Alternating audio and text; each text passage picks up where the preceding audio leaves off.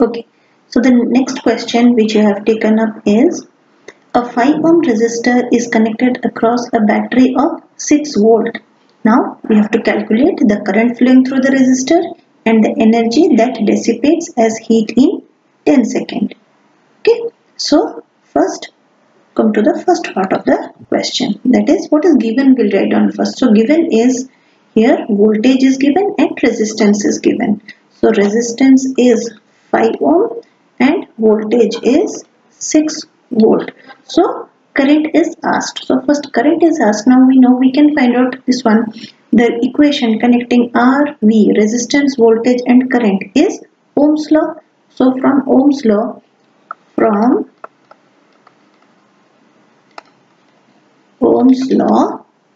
V is equal to IR, or I will be V by R. So here V is given as 6 volt and resistance is given as 5 ohm. So 6 by 5 ohm, that is 1.2 ampere is the current flowing in the circuit. Now the second part is the energy that dissipates as heat in 10 seconds. So energy means heat energy. So energy dissipated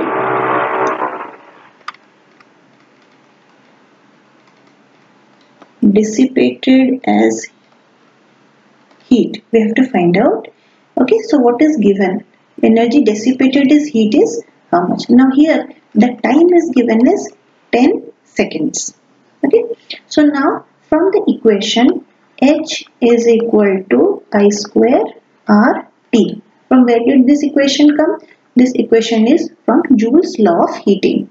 Okay, I is the current and R is the resistance of the conductor and T is the time for which the current flows. Now we have found out here the current is 1.2. So it is I square means 1.2 whole square into resistance is 5 ohm and the time of current flow is 10 seconds.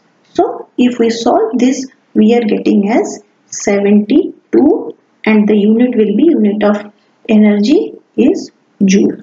So the energy dissipated as heat is 72 joules and the current flowing in the conductor is 1.2 ampere.